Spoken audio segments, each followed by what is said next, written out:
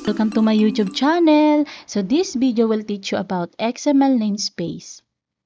Upon completion of this video, you could be able to learn XML namespace at i-demo ko rin sa inyo kung paano ba ginagamit ang namespace. Start natin dito. Ang XML namespace, nagpro-provide siya ng method para ma-avoid natin yung element name conflict. Kasi nga, alam naman natin na ang XML tags ay predefined. So, ibig sabihin kung sino yung developer, siya ang nagde-define ng mga element name. Let's say, for example, dito si developer ang nag-define ng table, ng name ng width, at ng length na name ng tag ni dyan. So, kapag itong XML fragment na to, itong XML fragment na to is inad sa ibang XML file or HTML file na may parehas niyang tag, nagkakaroon ng name conflict. So, dahil dyan sa problem na yan, ang nagiging solution ay si XML namespace. So, tignan natin dito. So, tignan niyo itong dalawang fragment na to. May fragment ako ng furniture table, may fragment ako ng HTML table. So, itong furniture table at saka itong HTML table, magkaiba sila ng function, magkaiba sila ng meaning. Saan ba banda dito nagkaroon ng conflict? Makikita nyo na parehas silang may tag na table. So, ultimo spelling, parehas na parehas, equal na equal. So, dyan sila nagkaroon ng conflict sa may table na tag. So, para ma-avoid natin yung ganyang klaseng conflict, may tinatawag tayong prefix. To the use of prefix, magiging unique yung pangalan ng table natin. Ito ngayon yung magiging sample. So, ang table natin, pwede nyong lagyan ng ganito na. So, this is the prefix, yung F and colon and F, yan, together with table, so H, lahat ng tag lalagyan nyo.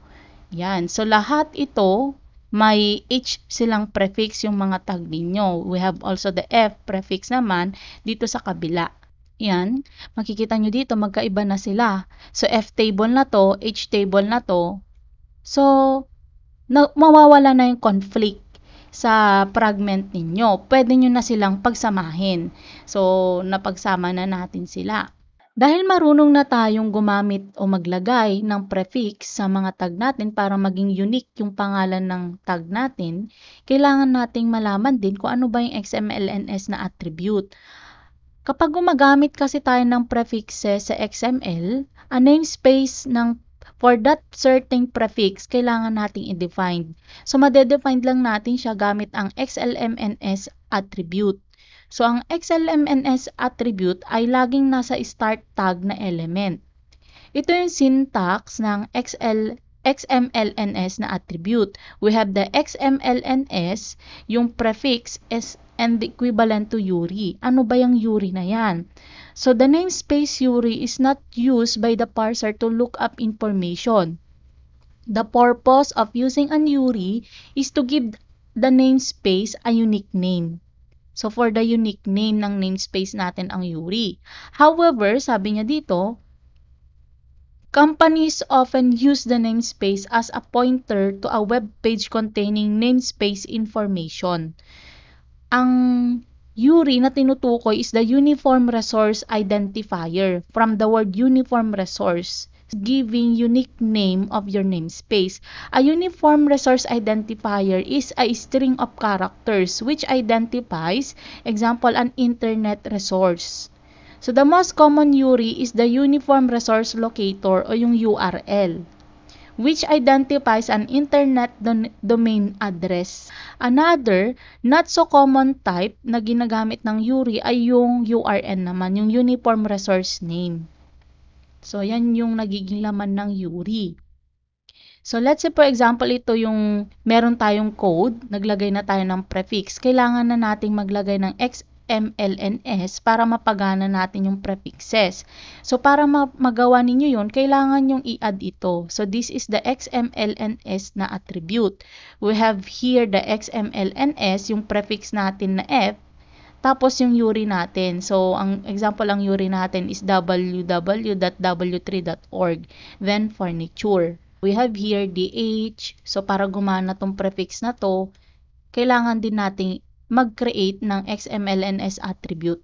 ng H. So, kung iba ang prefix, iba din dapat ang declaration or iba din dapat ang attribute para mapagana mo. Kung makikita nyo kung sino yung unang table niya, so this is the table una, we have the prefix F, kailangan mong i-declare para lahat sila ma-read yung F na prefix. So, let's say for example, ito ibang table na to, H naman ang prefix niya. So, matik yan na lahat susunod na H. So, para mapagana yung o gumana itong H na yan. Then, we have here yung tinatawag na the child element with the same prefix are associated with the same namespace. Kaya ibig sabihin, kung yung mga child element, matik dapat yan na yan yung magiging prefix nila. So, kasi ang dineclare mo dito sa parent is F, ang prefix, dapat F na lahat ng mga magiging prefixes nila. We have here now, sabi niya dito, ang namespace can also be declared in XML root element. So, pwede pala siyang i-declare lahat sa root element, kagaya nitong sample. So, makikita nyo dito sa may sample natin, we have the F table, we have the H table. Minsanan na lang natin siyang i-declare sa root o yung pinaka-parent na tag natin. So, ito yung pinaka-parent ko kasi yung root tag. So, xmlns f https www.org.parniture yan. So, dineclare ko na siya dito minsanan. So, ipakita ko sa inyo yung isang website na kung saan ginawa niya to, yung nasa root yung mga prefixes niya. So, ito siya.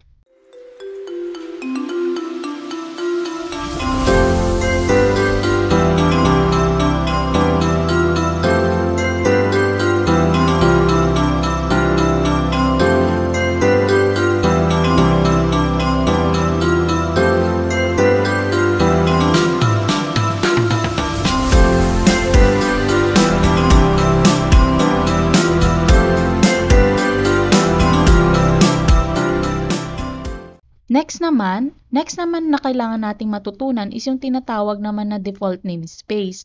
Ang default namespace is defining a default namespace for an element para mas makagaan tayo kasi hindi na kailangang maglagay ng prefixes sa lahat ng mga child element. So ito yung syntax na yung xmlns is equal to namespace URI. So tignan natin. So ito yung sample. So naglagay na tayo ng default namespace niya gamit to. So, we have here the xmlns, then is equal to namespace URI.